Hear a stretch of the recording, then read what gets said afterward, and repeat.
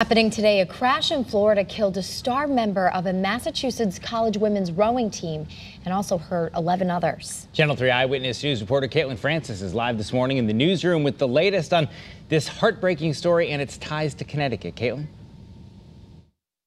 So the college identified the College of the Holy Cross rowing team member who was killed as sophomore Grace Rett. 6 other players are from right here in Connecticut.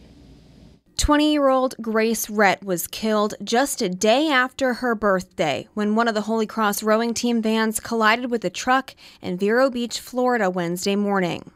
Grace was a light to all who knew her. She was incredibly passionate and hardworking. Rett was from Massachusetts but went to Marianapolis Prep in Thompson. Other student athletes on campus for preseason practice are now reacting to the devastating news. It's very sad. We're all it's a tight community that really is bonded a lot by sports, and so when someone, especially on a great team, is hurt, I think we're all hurt. Holy Cross Athletic Director Marcus Blossom released a statement saying in part, quote, "Our community is faced with unimaginable tragedy and devastating loss.